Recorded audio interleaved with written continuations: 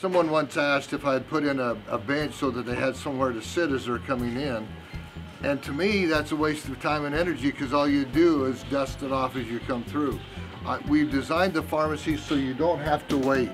As you come in, there might be a line, but within 10 minutes, we've got you out of our store. Friendly service and a pharmacist who knows you by name. Stapley Pharmacy, your complete family pharmacy. We'll have you out the door in 10 minutes. We want it to mainly focus on community in general. We don't care if you're married, you're single, you're young, you're old, you have family, you have kids, you don't have kids.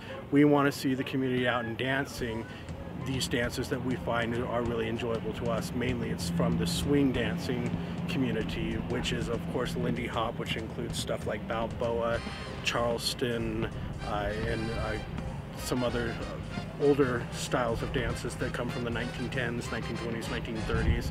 And we also want to focus on what is popular out in nightclubs, that you'd be able to dance on a cruise ship, that you'd be able to dance at a wedding, or wherever you wanted to go. I did read in an article about this old water tank that back in the day they used to hold dances here.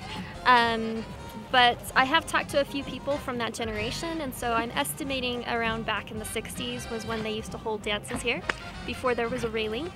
And now it's much safer, so you won't fall off. It's grown. At first it was just about 15 people that came out, and then we started going into the 20s. Last week we had our highest number yet, which was 57 people. And so we hope it just continues to grow and grow. It's a free place to come and enjoy. We don't charge. So we hope more people come out and enjoy this tradition. We started by saying, what do we want to see here in the community as a focus? We found that a lot of the clubs are dying down and there's not a lot of couple dancing out here.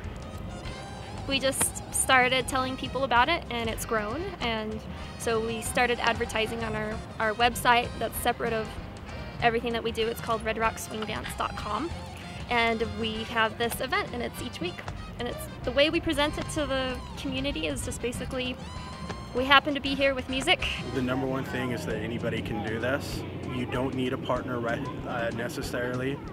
We'll try to teach you how to do from either from a lead or a typical male perspective, or from a follow, which is a typical female perspective.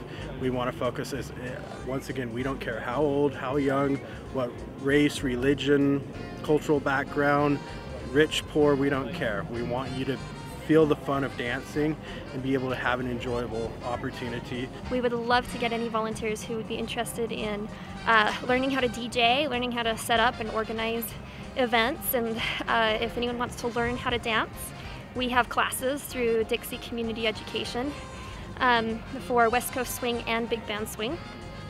And you can come, you can learn, and I'm taking some of my students and turning them into teachers so that we develop this whole cycle of giving back to the community.